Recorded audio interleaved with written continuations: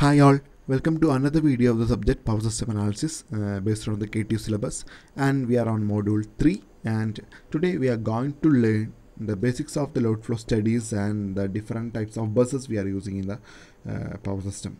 Okay, so the load flow studies involves the solution of the power system network under steady state conditions. We are dealing with the steady state conditions here.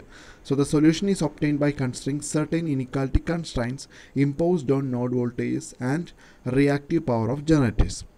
So the main informations obtained from a load flow study are the magnitude and phase angle of the voltage at each bus and the real and reactive power flowing in each line. Okay, so these are the informations we have. There is the quantities we are obtained from the load flow study. So the load flow study of a power system is essential to decide the best operation of the existing system and for planning the future expansion of the system. So it is very essential for designing a new power system. Okay, so for analysis of balanced systems, single phase equivalent circuit of power systems such as impedance diagram is adequate. So we have already learned how to convert a single line diagram into an impedance diagram in the first module and all.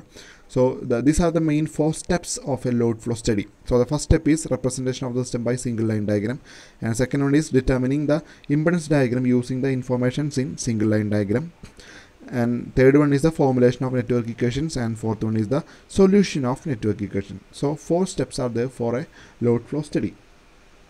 And when you are coming to the types of buses, so in a power system, the buses are meeting points of various components. Okay, so we can draw. We have already seen different types of single line diagrams. Okay, here you can see 2 sources are connected to a bus, and the load is load draw power from another bus. So these are the buses, and we know the generators will feed energy to buses and loads will draw energy from buses. So in the network of a power system, the buses becomes nodes, and so a voltage can be specified for each bus.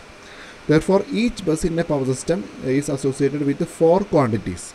So the 4 quantities are real power, that is P, reactive power Q, and the magnitude of the voltage mod V, and the phase angle of the voltage delta. So these are the 4 quantities. 4 quantities in a power system, that is for considering a bus. So in a load flow problem, out of these 4 quantities, 2 quantities are specified for each bus, and the remaining 2 quantities are obtained by solving the load flow equations. So mainly 3 types of buses are there. First one is the load bus. It is also called a PQ bus.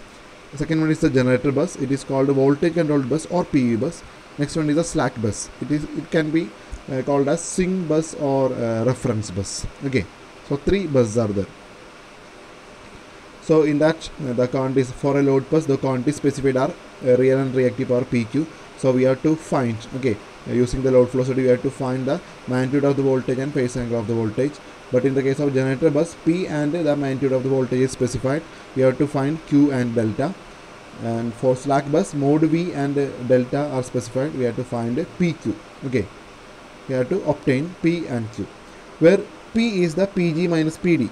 That is, PG is the real power generated by the generator, and PD is the real power drawn by the loads, and Q is the QG minus QD. QG is the reactive power generated by the generator, and corresponding QD will be the reactive power drawn by the loads. So the load bus, when we are talking about the load bus, so the bus is called load bus when real and the reactive component of power are specified for the bus. That is, we have already seen in the table itself. So the load flow equations can be solved to find the magnitude and phase of the bus voltages.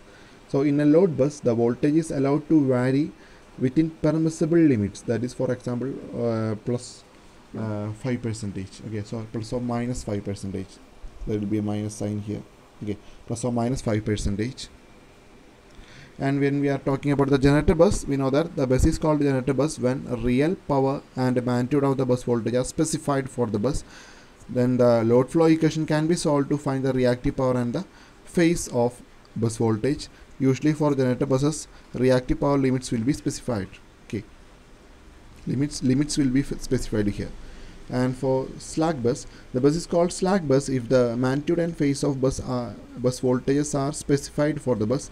So the slack bus is a reference bus. Normally we are using that as a reference bus. So it can be derived from the generator bus itself. Okay. So one of the generator bus is actually converting to the slack bus in the process. Okay. We can see it later. So actually the need of a slack bus is that basically the power system has only two types of buses. They are load bus and generator bus. So in these buses only power injected by the generators and power drawn by the loads are specified, that is PG and PD or QG and QD. Okay, but the power loss in transmit lines are not accounted. So in a power system the total power generated will be equal to, we know that it is a sum of power consumed by the loads and the losses. So we can write the equation as sum of complex power generator is equal to sum of complex power of loads plus total power loss in transmission line. So we can find the total power loss in transmission line by rearranging this equation. Okay. So the transmission line losses can be estimated only if the real and reactive power of all buses are known. So the powers in the buses will be known only after solving the load flow equation. That is, we can find the value of P and Q, okay, powers only after solving the load flow equations. So for the reasons, the real and reactive power of one of the generator bus is not specified, and this bus is called the slack bus. So it is assumed that the slack bus generates the real and reactive power required for transmission line losses. So hence for a slack bus, the magnitude and phase of bus voltage are specified and real and reactive powers are obtained through the load flow solution. Okay. So this is actually the need of a slack bus. So I hope all of you understand the topics well, the different types of buses and the basics of the load flow studies well. So thank you.